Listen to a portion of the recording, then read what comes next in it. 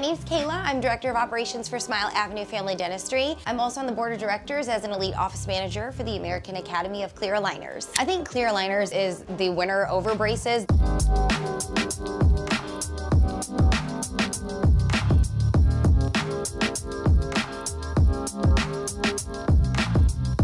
There's no metal, there's no poking, prodding. We don't have patients coming in with poked gums, with wires that have busted, brackets that are off. You can eat and drink whatever you want. It's really the accessibility. Plus, it's affordable. When we have days like this, we're able to extend different discounts to patients, which makes it in their financial budget. Invisalign could be 6 to 9 months compared to the braces could be 18 to 24. So each one has a place for sure. Braces has its own place in phases and complicated cases. Invisalign also has its own place for overbites, underbites, malocclusion. Talk to your provider about what works best for you.